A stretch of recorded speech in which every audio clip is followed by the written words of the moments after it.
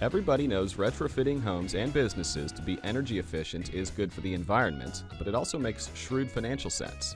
Photographer Clyde Butcher was incurring high utility costs to run his Everglades gallery, and he discovered light-emitting diodes known as LED lights. This is our LED bulb to put in our track lights. As you can see, it's a very difficult retrofit. You have to unscrew the other bulb and screw this one in. There's actually 7 LED lights in here, and there's a lens on each one which controls the image. And the area here is to keep it cool. It's a very sophisticated light.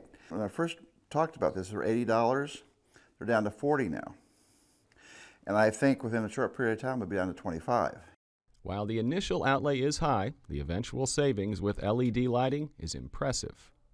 The money I'm going to save in this gallery with these lights, they're going to last me running 12 hours a day for 11 years. That's how long they're supposed to last, 11 years. I will actually make $50,000 in profit from saving electricity, the air conditioning, and replacing the other bulbs. So I'm going to make, I think it was like a total of $8,000 investment. I'm going to make $50,000. Now that, as far as I'm concerned, is the way to save the environment, is to make money and do good things. LEDs have been around since 1962. They're the little red and green bulbs seen in radios, TVs, and other electronics, as well as in outdoor Christmas lights. But when white LED bulbs were invented in 1993, everything changed. This room right here is a pretty good size, about 500 square feet, and there's 40 bulbs in here. I'm using 280 watts electricity. With the other lights, it had been 2,800.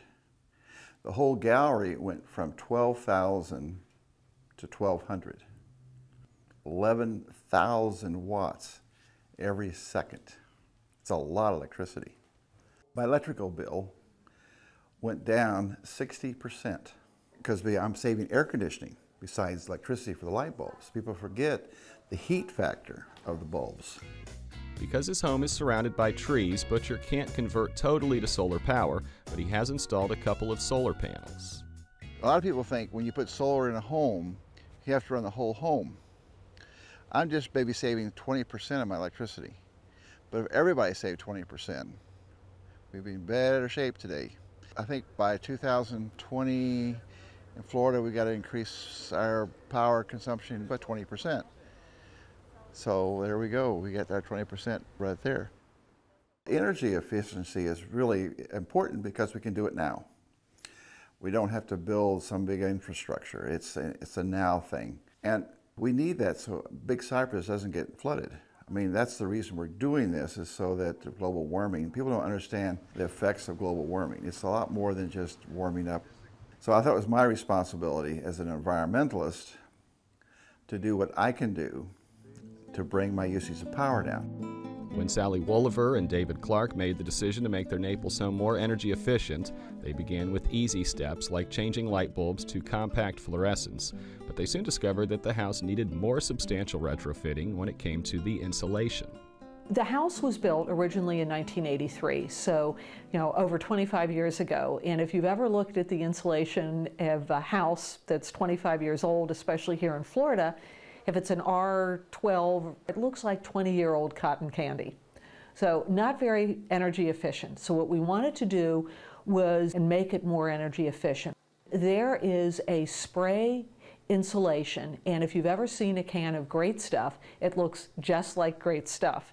And that's what's sprayed into our attics. We found that it immediately dropped the temperature, so if we kept the thermostat set at 80, it kept the thermostat, the entire upstairs stayed at 80 degrees. David Clark's creativity and passion for invention inspired him to maximize the energy sources available to their Naples home. Some of those steps are conventional, others are a little more unusual. The windmill, it's pretty straightforward. If the wind is blowing faster than about 10 miles an hour, that makes power. In a full wind, our house is lit, our water is on, our TV is on, and at least 2 of the computers are on. That's what a full wind will do for you. In a more moderate wind, it'll run the lights and water. Energy from the windmill and the solar panels feeds into a battery system. Because they're electrically isolated from each other, the one producing the most power replenishes the batteries. So how exactly did Clark build the windmill?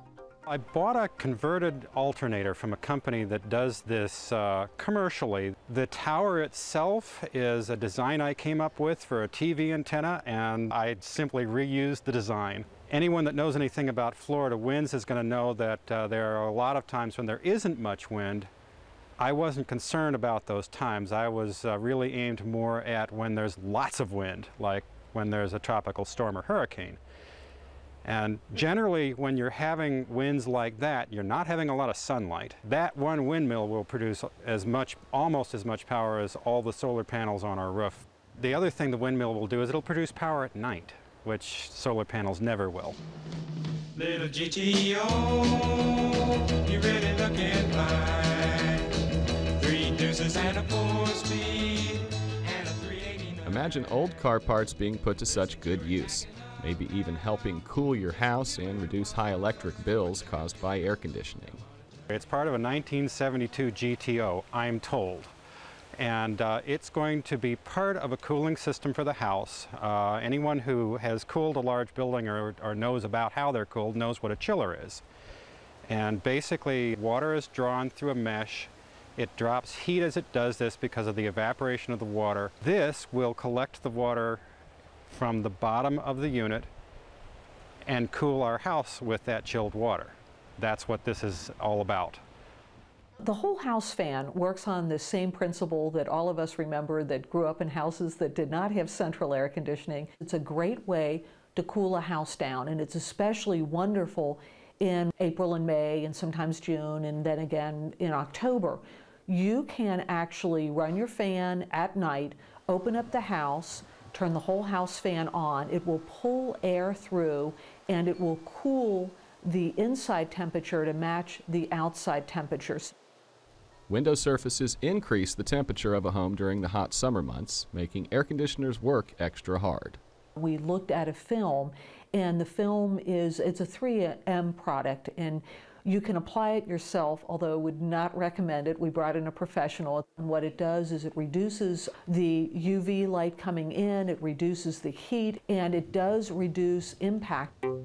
Prioritizing energy efficiency for homes and businesses can lead to cautious optimism that cleaner, alternative energy sources will help meet the needs of the future.